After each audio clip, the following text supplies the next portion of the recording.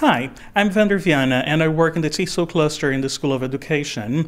My current research looks into how language differs across disciplines within academia.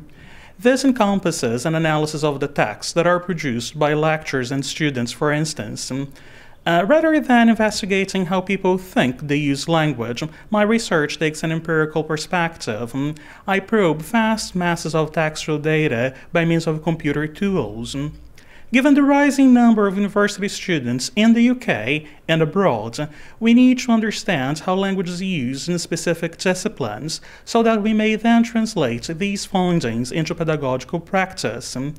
This way, we will be able to help students overcome some of the difficulties they currently face when pursuing their undergraduate or postgraduate education.